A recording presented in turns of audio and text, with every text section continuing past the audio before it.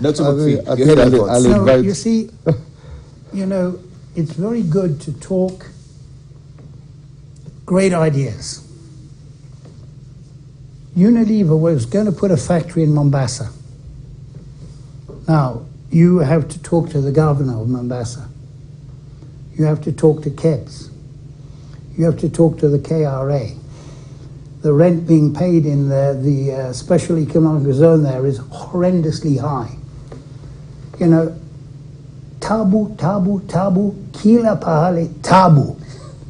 That factory is operating today in Dubai. So the point here really is, you know, we're going to solve problems. We're going to put a bank. We're not going to solve any problem. These rich guys will elbow out these. If Rose Kariuki is in San Francisco, how is she going to have control over this governor, ex-governor, okay, who now is looking, you know, for his investments? You know, we've got to have our feet on the ground, gentlemen. You know, what exactly are we going to do? Because, you know, this is why in Kenya, policy, law, implementation. Zero.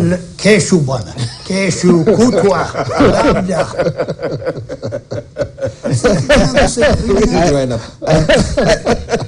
Dr. McPhee.